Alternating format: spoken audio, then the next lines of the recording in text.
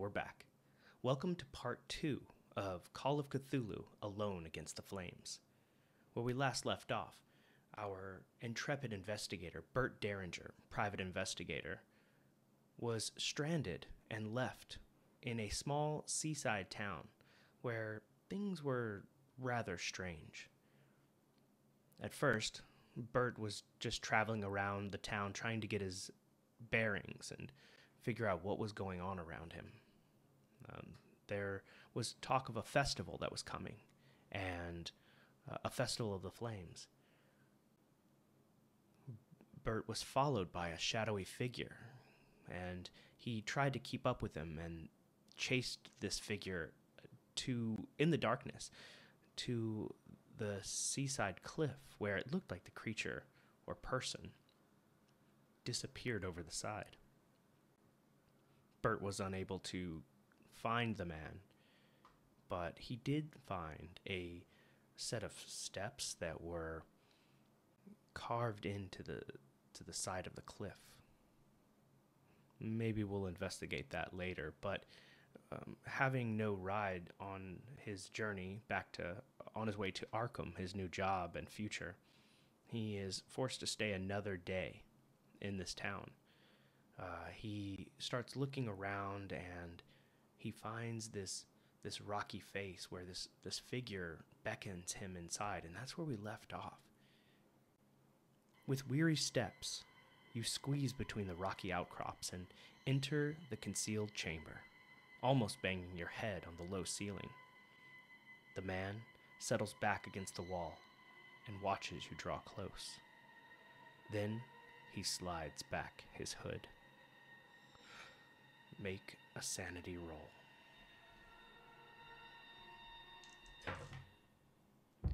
96. Burt loses 1 sanity at the sight of whatever is revealed.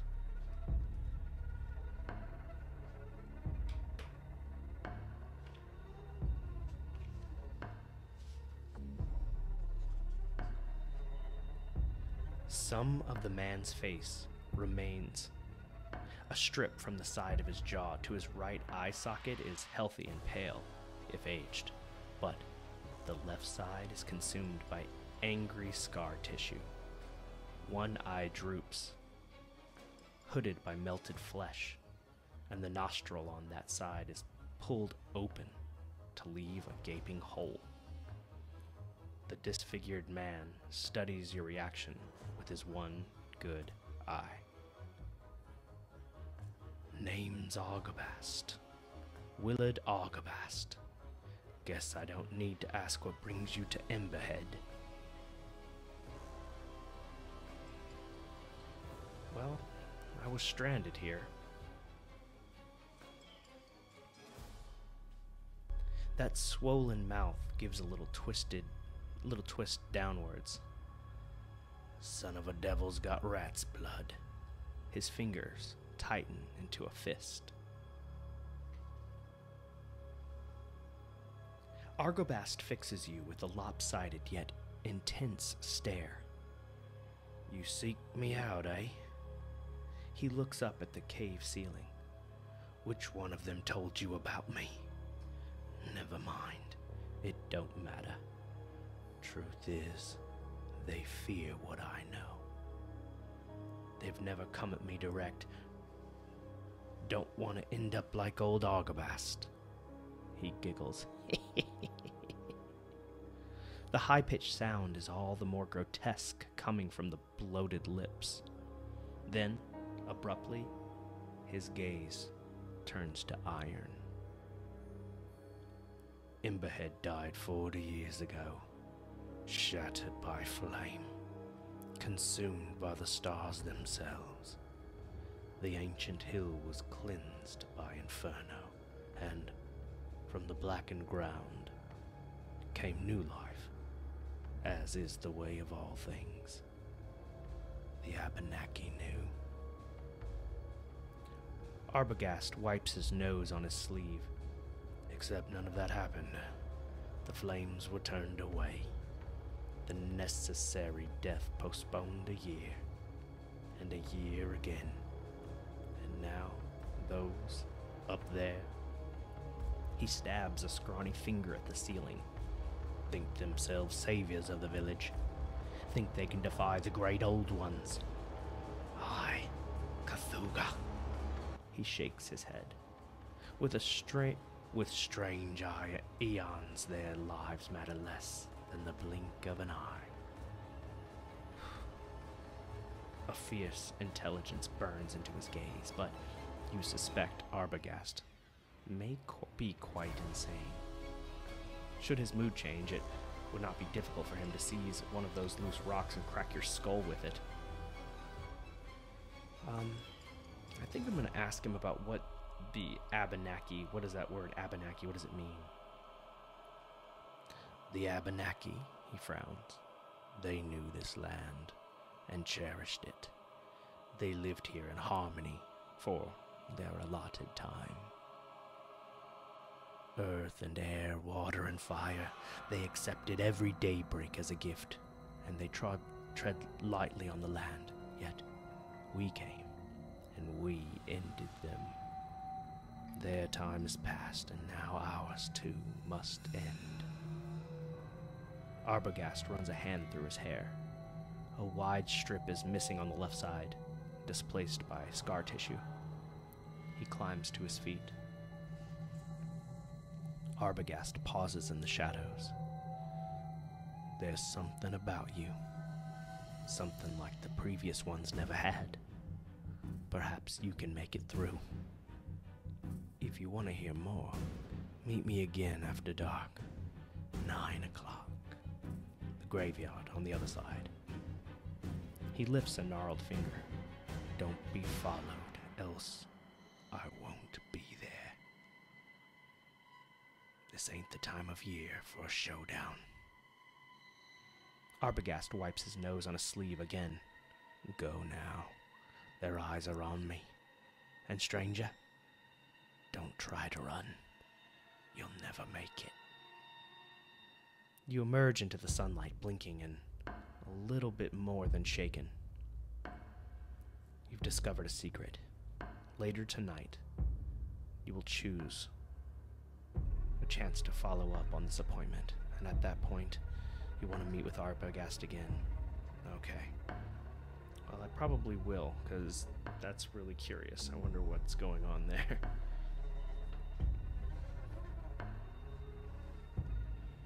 You turn your back to the road and your core business, getting out of Emberhead and onwards to Ossipee. The ridge gives you a good viewpoint from which you can see the course of the road.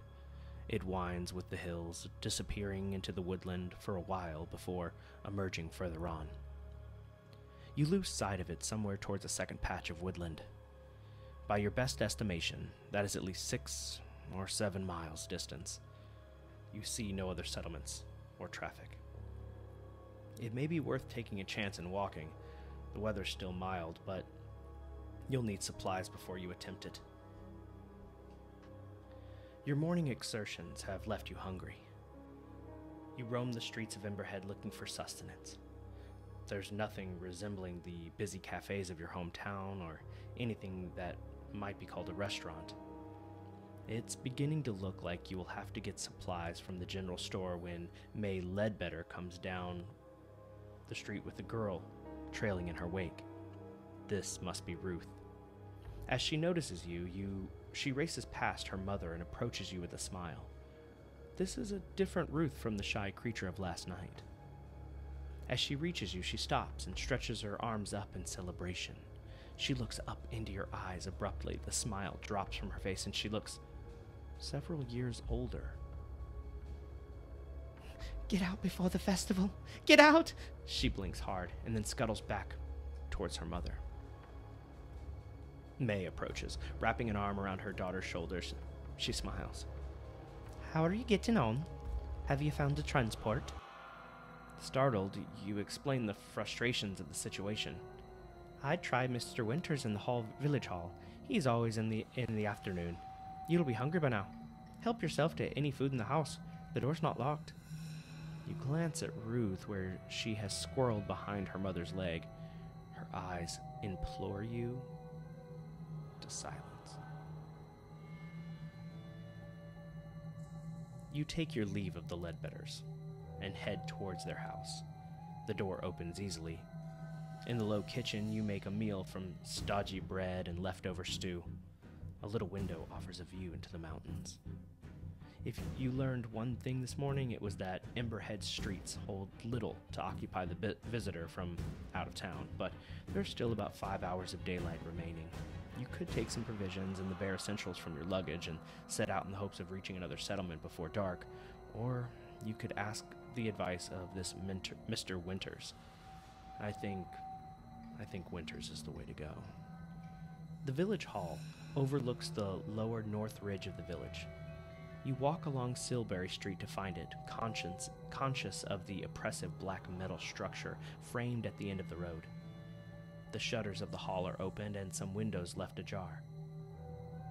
There is no knocker, but a little bell over the entrance tinkles as you push the door. Inside a sturdy door to your right is marked private. To your left, an opening leads through the bright room. You take a few steps inside. Benches line the walls, and there are 2 notice boards mounted between the windows. I'm going to check out that notice board. The floorboards creak beneath you as you cross the room. You feel a slight spring in your step. Perhaps this room is used as a gymnasium for the village children. One notice board appears to be for the adults of the community and the other for the children. The former looks neglected, featuring handwritten advertisements for household items and a yellowed note about telegraph pricing. There's nothing about the festival.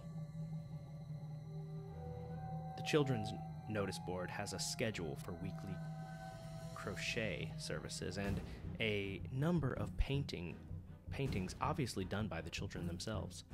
Most are incoherent, though colorful. As best you can tell, they depict fireworks, or perhaps the tale of Joseph from the book of Genesis.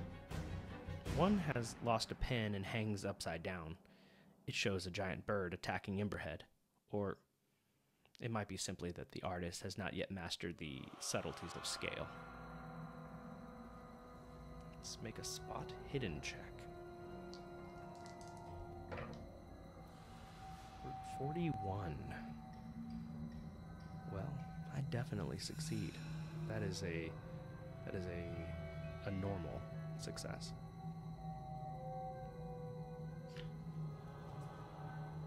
As the afternoon sun hits the floor, you notice something curious. The boards under the windows are newer than the boards in the center of the floor. The frame also shows signs of having been replaced in the recent past. Perhaps rain leaked in and rotted the wood.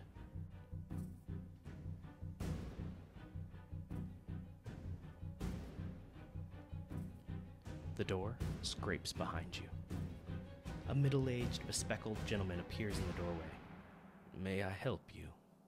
You explain you're visiting on May Ledbetter's recommendation. Well, I'm Clyde Winters, but I'm not sure I can help you. Would you care for some coffee? I'm partial to a cup in the afternoon." He gestures to the open door behind him. This seems like a worthwhile opportunity, and you are a little thirsty. You step through the door marked private. The other side of the village hall is marked contrast to the public space. The room is compact, lined with shelves of books and file alcoves. One corner is reserved for a tiny pantry and what is presumably a water closet. You study Mr. Winters as he fills the percolator. Although thin on top, his hair is oiled and neatly swept back. His suit, a sober affair, and well-tailored even if the cut is a little old-fashioned. A lesser man working alone might have loosened a bow tie for comfort. On the desk, opposite the wall, you notice what looks like a telegraph set. I'm going to check on about that telegraph set. Maybe I can send a message to someone. The telegraph, Much as we value our isolation, we do need the link sometimes. You were hoping to send a message? I'm must apologize. The line has been down for 2 weeks. I reported the fault, but, of course, they're not so speedy when the problem lies in a rural area.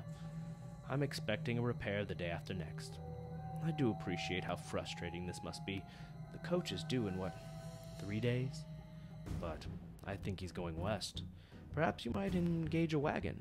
One of the farmers might... You explain that you've asked for a few of the residents already, but to no avail. I'll tell you what. Winters pours you a steaming cup of coffee.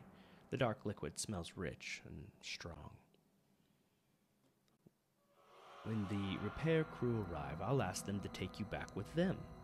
How would that be? They might want $1 or $2 to grease the wheels. The day after tomorrow.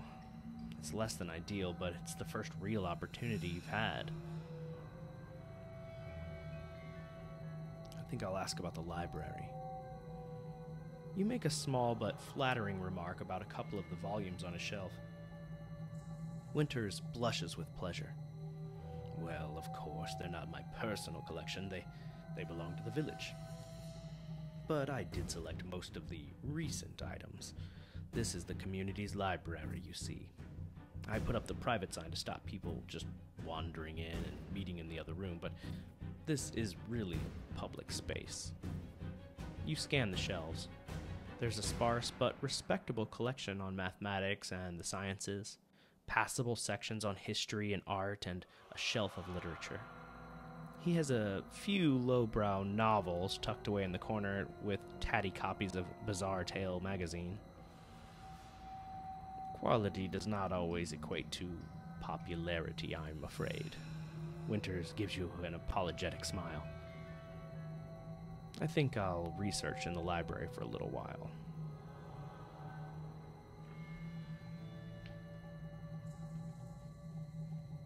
Winters is happy for you to spend the rest of the afternoon in study and offers you an upright but comfortable chair. You have enough time to peruse one line of research in depth. I could research the history of the area, the festival. I could read something about the sciences or read some of the weird fiction. I am curious about the festival, so I'm going to read about that. You're not surprised to find there is no published work on the Emberhead's festival. Winters pokes around and finds a cased monograph handwritten on yellowing paper by Dr. Anielowski. An acquaintance of my father's, I believe, Winters says. The manuscript is somewhat difficult to read, and you make slow progress. Anielowski speculates that the festival has its origins in pagan rites brought over by the Celtic settlers, which celebrate the ancient festivals of Beltane, Samhain, Imbolc, and Ludsanaga. There is some discussion of the struggles between the seasons and a couple of oblique references to the alignment in Emberhead. Anielowski suggests that the meaning of the festival slowly changed around the turn of the century. The monograph terminates mid-sentence at the end of page 28, just as it begins to discuss the modern practices. You ask Winters if he has the missing pages. No, I'm afraid those have been misplaced, he says. Perhaps they're still in the library somewhere, but... He shrugs. I must take the time for a thorough stock take. The afternoon wears on. You've not quite finished your reading when Winters glances out the window and stands up. He clears his throat. Make a credit rating roll. If you succeed... Okay, well, my credit rating is 28. Not spectacular. And I failed.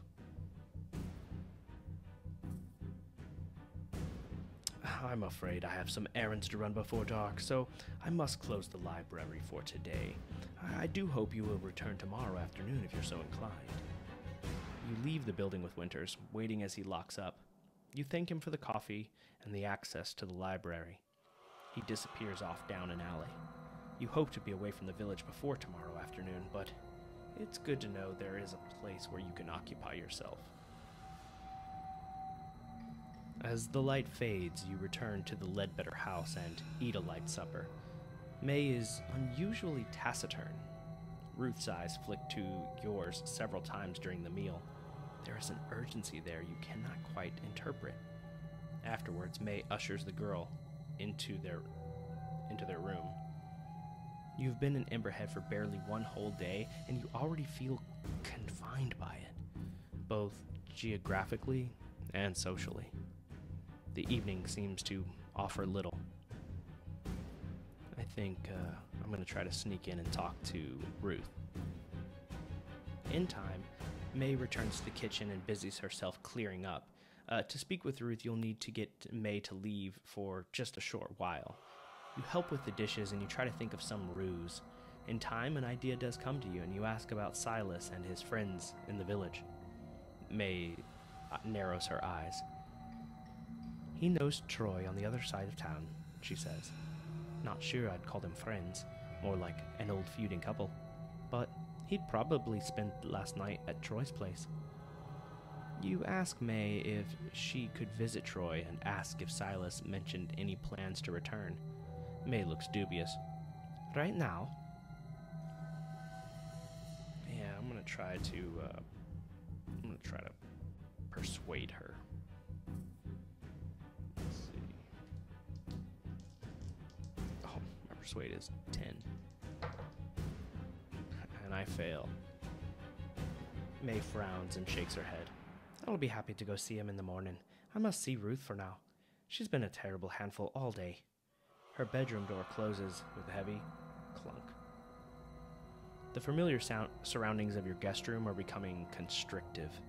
The neat bed, the small wardrobe, and dressing mirror have the feeling of a prison cell about them. What are you still doing in Emberhead? Your new life is elsewhere. You lie on the bed and stare at the small crack in the ceiling. You turn over in the day's events, thinking through the little details you spotted. You're certainly weary from the elevation and the fresh air. But do you still feel safe here? I think I'll try to get some sleep. I'm bored and feeling confined. Your eyelids are heavy, and whatever your reservations, blackness soon takes you. You dream again of fire in the grate, a small theater of lights twinkling a tiny drama. The flames seem to consume nothing, almost to hang in the air. A moment later, they are around your sleeping form, filling the room with flickering colors. Blue, yellow, red, purple. They dance on and around you. The little tongues brush your flesh. You drift awake in the morning light. The sun is already high, but you do not feel well rested. You find yourself preoccupied with little details of the room. The wooden grain of the door jambs or a chipped handle on the wardrobe. As you swing out of bed, your stomach gives a lurch and you lean too far over, nearly tumbling to the floor. You blink for a moment. Perhaps you have an illness coming on. You get carefully to your feet. The air in the room is heavy and fragrant. You stare out the window until you feel steady enough to leave. All of my skill rolls today suffer a penalty. Not great. The Ledbetter kitchen is empty. Although bread and eggs have been laid out for your breakfast, there is a note from May explaining that she has taken Ruth out for a few hours. You make a quiet circuit of the village, pausing in unobtrusive places to watch the villagers. It is rather busy for this time in the morning. Yawning locals stream back and forward along the roads, carrying bundles of split logs to the site of what you've heard referred to as the beacon. You see two figures already up in the superstructure, arranging the wood. The festival bonfire will be most impressive, but do you intend to stay to see it? You suspect by now that something is amiss here, while the villagers are distracted. I may do some illicit investigation, or I can simply leave town without looking back. I could search May Ledbetter's bedroom. I could go alone to the village hall. I could take a closer look at the artisan's courtyard. I could spy on activity in the beacon. slip down to the east road and flee for good. I'm not ready to leave just yet. I don't want to walk. I think I'm going to go to May's room and just see what I can find. Despite her hospitality, you do not trust May Ledbetter. You return to the house quite openly. I mean, where else would you go? Inside, the dwelling is still empty. You rap on the bedroom door and wait. Silence. You ease it open. The Ledbetter bedroom is in marked contrast to your own neat space. Dirty clothes are piled about the floor. On a rough quilt lies school books and cheap novels. You notice a raggedy old doll discarded down the side by the bed. Make a spot hidden check. Ooh, 87. Spot hidden is 79. Yeah, I'm gonna fail that. Too bad.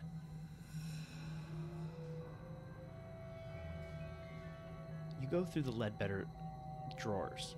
The only item of interest you find is a wedding photograph. May's husband was a wiry man with a square chin. Despite the formality of the pose, you can see the affection between them. You feel a pang of guilt at your intrusion. Also, May might return at any time. It says here I could push the spot hidden. Alright, let's push it. Let's see what it is that's going on with May. There's more to it than just a photograph. I'm going to keep looking. 76. My spot hidden is 79. That is a success.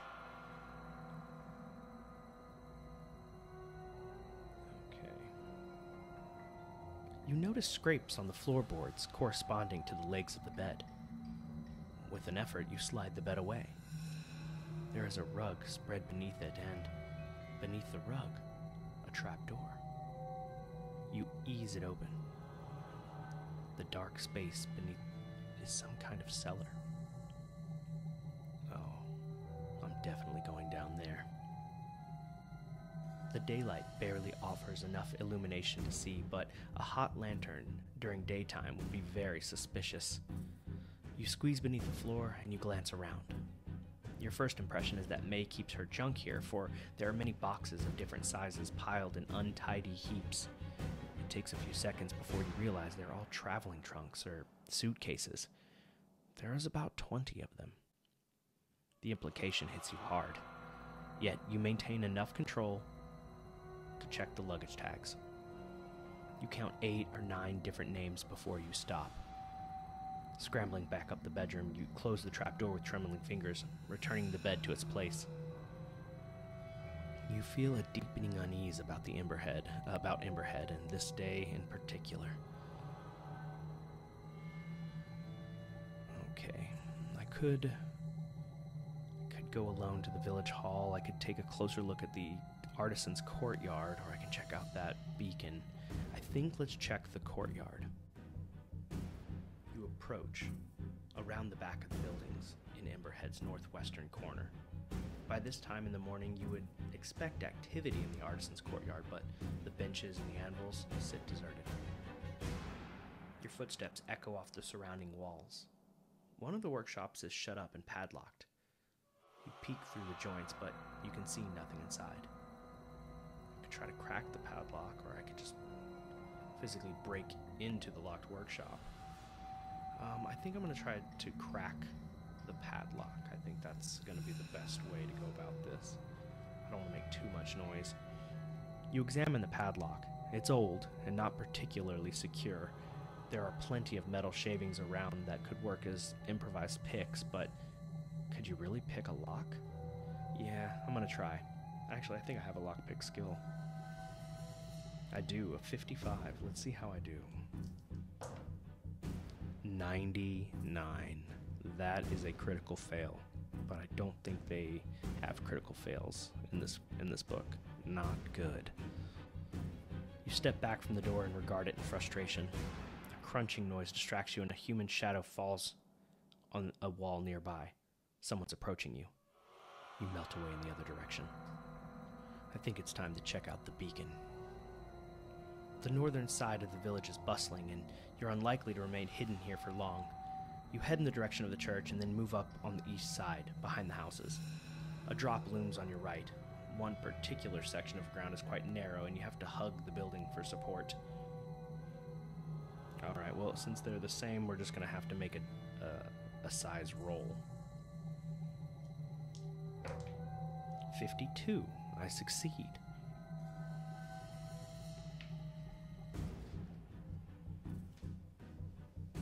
The turf sinks beneath your feet and stone crumbles from the edge.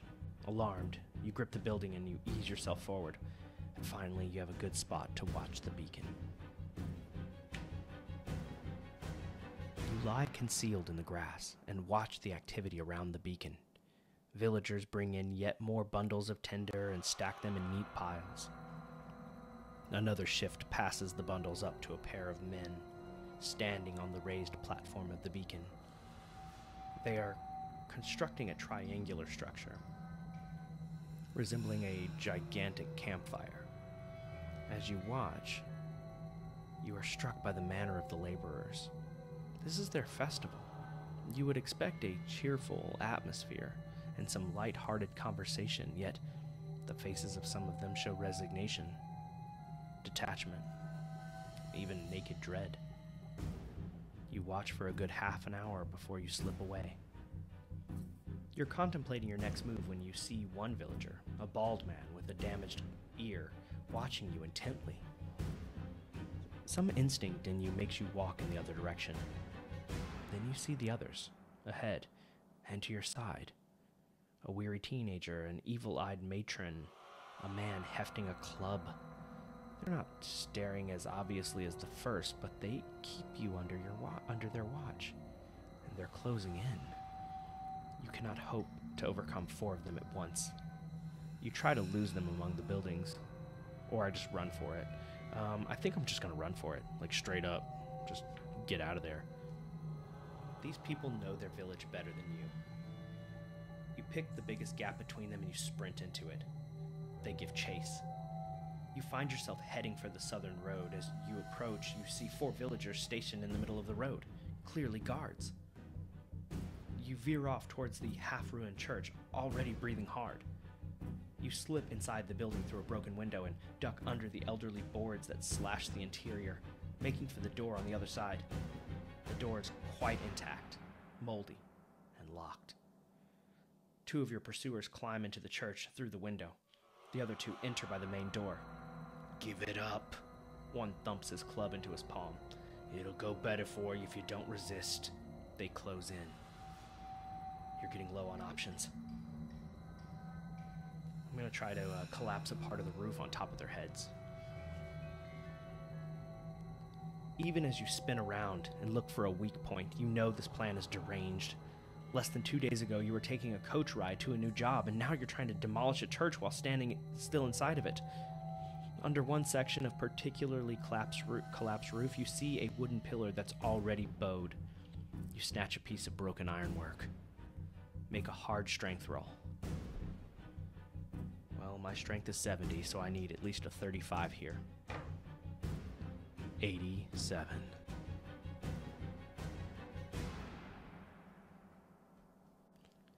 You beat the pillar with all your strength. The villagers draw back in alarm. Then they relax as they see you're having no effect whatsoever. They back you in against the church wall. You swing your club for a few desperate seconds, but they overpower you and tear it from your fingers. The fading light from a narrow window tells you afternoon is giving way to evening. Your hands are shackled behind your back, so you cannot even lie down on the rough bed. A woman you have not seen before comes in. Her face is wrinkled and her eyes dull. They do not meet yours, but she puts a cup to your lips. I am not going to drink that. You turn your face away, and when she tries again, you dash the cup from her hands, using the side of your head. The clear liquid spills across the floor. The woman gives a half shrug and turns to leave the room. You shout after her, but she gives no reaction. You soon become thirsty. As the light fades outside, your little prison becomes dark. You can hear much activity around the building. Occasionally, an orange glow passes the window. The only comfortable position in the shackles seems to be to sit against the end of the bed with your arms hanging behind you. You need to concentrate and come up with a plan. There's clearly no escape from your bonds. You do not know exactly what your captors want from you, but you cannot imagine the fact that they've spent the entire day constructing a massive bonfire. The door scrapes, wrenching you back into the moment. Orange light spills into the house from blazing torches held at the threshold. 2 large villagers step in and grab you. At the least, you assume they're villagers. They wear heavy black cloaks, and their faces and hands are painted entirely black, save only for a red triangle centered on their left eye. You try to drag your legs, but they reach under your arms and lift you bodily from the bed. Outside, it seems that the whole village has congregated to see you. Every single one has a blackened face with the red triangle motif. Torches sputter and spill fire. You struggle, but you can see physical resistance is hopeless. You're marched into the center street and turned to face the beacon.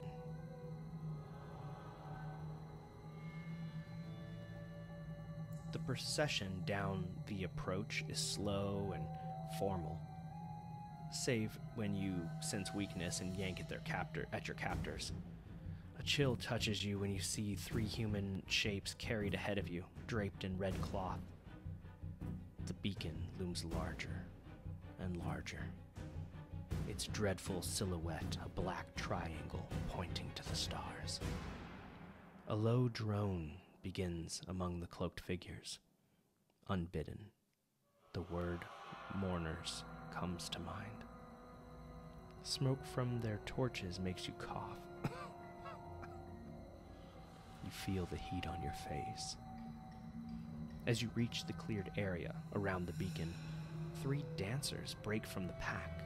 Young girls swinging balls of fire in spectacular arcs, drawing circles in the night air. One by one, they draw close to you and touch your forehead with sooty fingers. Each kisses you 3 times on the left cheek, the right cheek, then the forehead. Then they whisper in your ear. The smell of kerosene fills your nostrils. Make an appearance roll. Well, I have a 50. I'm very average. 22. This might save me. If you succeed, go to 10. Through your sacrifice, the village will be reborn, says the first dancer. You pass from earth to air for all our sakes, says the second. I've weakened the chains, says the third. Don't try to escape until the flames are high enough to hide you.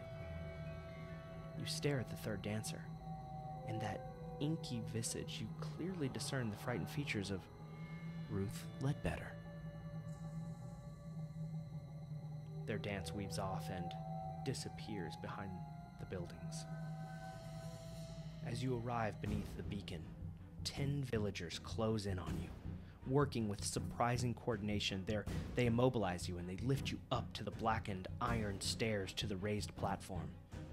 You cannot help but shiver at the sight of the central framework, twisted from past blazes and what you can now clearly see to be the fastening points for a chain. None of their eyes meet yours as they lash you to the metal. The village sings now, something rhythmic and ancient, carved from old symbols. A second group ascends to the beacon, carrying the 3 red-draped bodies. With reverence, they arrange their burdens in a triangle around you at your feet. Then they withdraw, leaving you alone with the dread, shin deep in a sea of kindling. It seems the entire village is gathered around the beacon to watch you burn. Behind the face paint, you recognize May Ledbetter and, yes, that is Silas, the coach driver, standing at her side. The audacity and scale of the deception staggers you. A man steps up on a dais and raises his hands with quiet authority. The frame of his spectacles obscures the red triangle on his face. So, we draw here together again on this night, as we do each year, and we give thanks to the one who will preserve the village against the fire of the void. You will be taken by the ones from above in our stead. Your death will bring life to our streets and bounty to our fields. It will safeguard our children and our elders alike for another year. We salute you. He bows his head. All around the beacon, bearers step forward and lift their torches to the edge of the raised platform. A ring of tiny flames flicker up around the perimeter. As they wink, the singing of the villagers drops to an unearthly rhythm. I'm gonna try one last time to break free. You're tired, and your flesh ought to be insufficient against the dark irons of the chains, yet you can feel it give just a little. There is weakness in one of the links. It says make a hard strength roll. I need a 35. 63.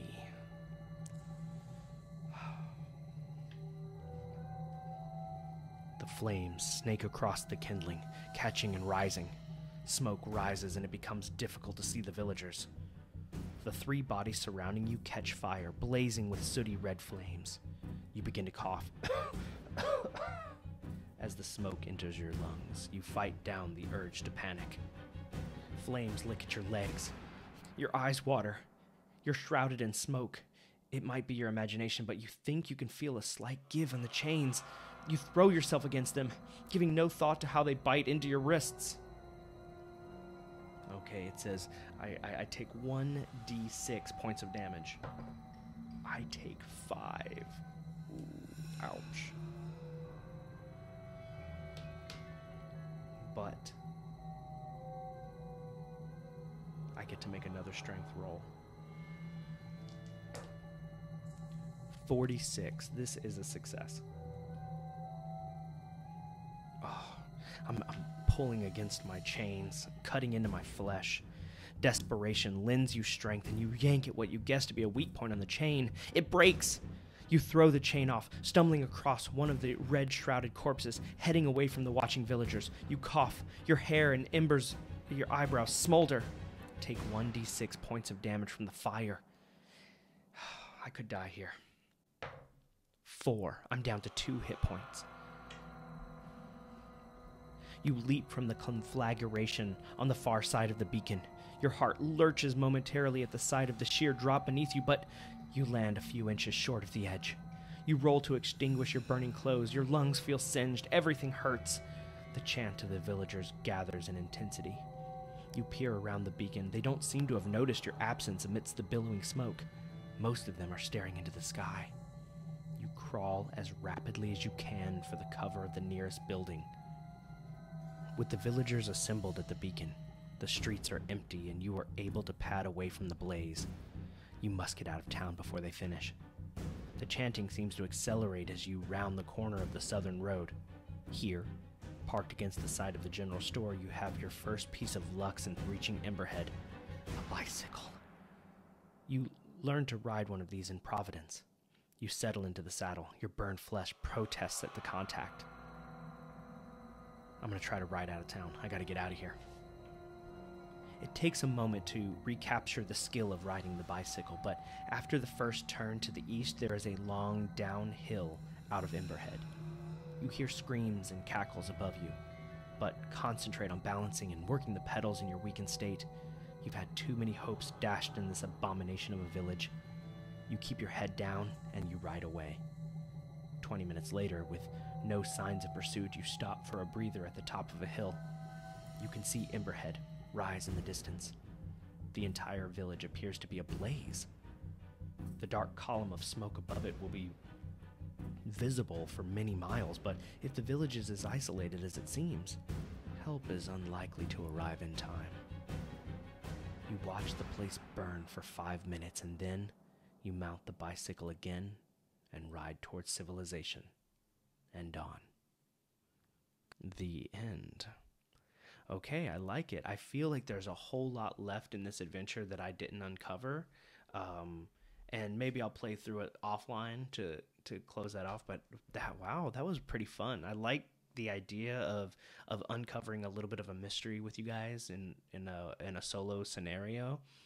It's less engaging than I think than the D&D solo plays because you're watching me create the story as we go, but I think there is also a place for this kind of content as well.